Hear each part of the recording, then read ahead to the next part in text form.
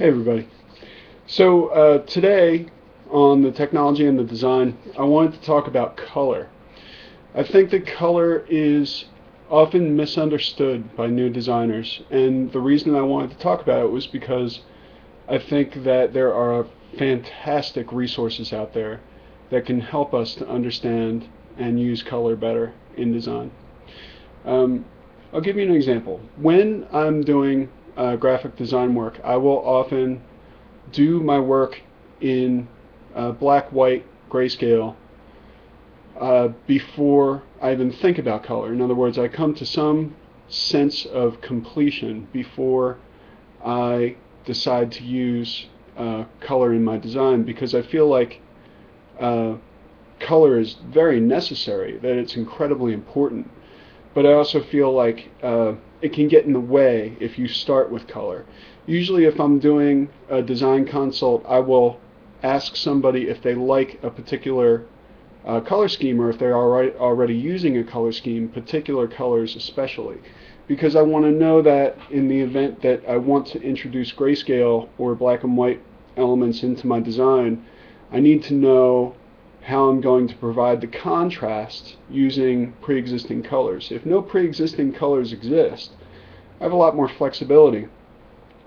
And uh, I'm not a color theorist. I know a lot about color theory, but I'm certainly not an expert in pulling colors together. Luckily, I don't have to be, because many people already do this. So I will often look at a particular project. Let's say that the project is about selling strategies, or let's say that the project is about a health product, or let's say that the product is food related, or let's say that the product is automotive. Each of those industries have some palettes that will speak more to those audiences. In the selling strategies, for example, we might actually take a scanned dollar bill and use the tones in a dollar bill, the rich black of the text, the very fine, beautiful light green of the background, the more intense green of the printing that's done on top of it. And note that there's no red in there. Note that there is no purple in there. Note that there's no other wildly different color aside from green and gray and black. Maybe, the serial number might have some different color. But generally speaking, when you look at a dollar bill, you have an impression, a U.S. American dollar bill, you have an impression of the color scheme that money represents. So by using that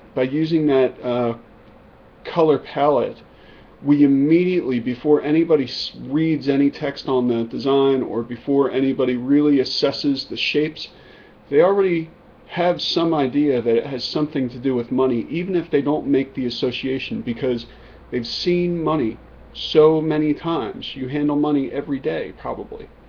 And it's highly recognizable. The American flag is highly recognizable. The pop artists really were amazing at this. So anyway, that palette, though, is going to have a certain effect. And the reason that I'm showing you these palettes is that these particular palettes will have a certain effect too. In other words, if I use this palette here, this yellow, blue, and red, versus this palette here, this yellow, blue, and red, it's going to have a different effect on the viewer. It's going to have a slightly different effect because of the way that the tone is used. Whereas if I use these palettes here, this light middle and darker goldish tone, or these palettes here, maybe with a nice contrasting black, this is going to, in my opinion, it will have sort of a royal effect, or it reminds me almost of a desert. Just that palette there sort of reminds me of a desert. And so I might use that in a landscape scene, or I might use that in order to indicate something that is strongly ethnic, or if I was working on a design about the Middle East, or about the Iraq War, or many other things that have to do with those ideas, I might use the palette in order to reinforce and underline that. We look here at some blues and purples. You can see that those effects will have a more dreamy sort of feel to them. And if we just took the red out of it and used that red, or just used the purple, those might have different effects too. You know, here we see a palette of reds varying in tone, and even just this variation in tint has an effect. It creates a palette. It almost looks like translucent pink sheets on top of one another, and can be interesting in and of itself. So anyway, there are many books like this. You also might want to look at famous photos. You know, so here I have a book of 1,000 record covers, and if we go through, we can see that each of these photos has a palette to it, right? And some of them are very fun, you know, and very nostalgic, and very rich, and have a certain look and feel just because of the color that has nothing to do necessarily with the content. And I almost think about color as content. Here's an example. This text on a green shirt with skin tone with gray in the background. People often forget about the background. When you're designing on a white background, sometimes it gives a quieting effect to your design, just because there's nothing going on in the background. It lacks depth.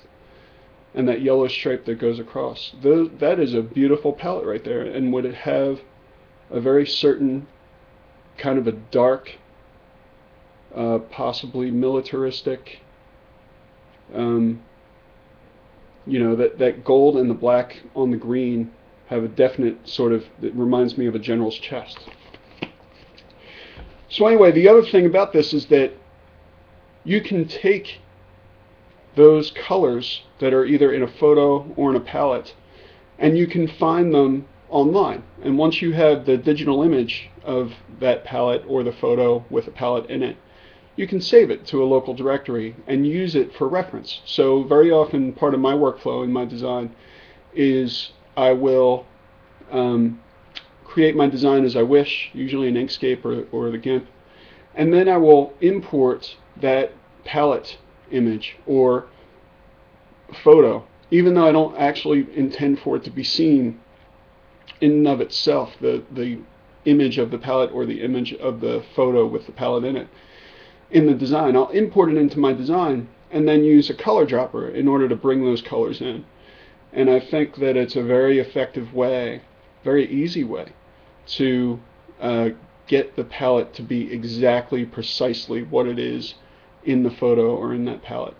You might wonder where you can go to find good palette images online. I would suggest Pinterest. I think Pinterest is a fantastic place. As a matter of fact, you can go to Pinterest and do a search on boards where people collect palettes. You'll probably see mine there. I have a palette board in Pinterest. You can also go to colorlovers.com. It's color spelled with a U, but if you type in the American spelling, COLORLOVERS, it will redirect to color with a U, lovers. And there you can do a search on keywords. So you can do a search on Iraq, or you could do a search on financial, or you could do a search on dollar bill, or you could do a search on whatever related idea you're working on a design project for.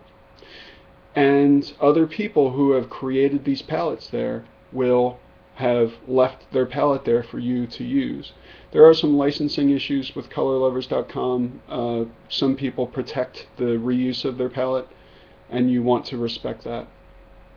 But many people there, Creative Commons license their palettes, and so you want to keep that in consideration.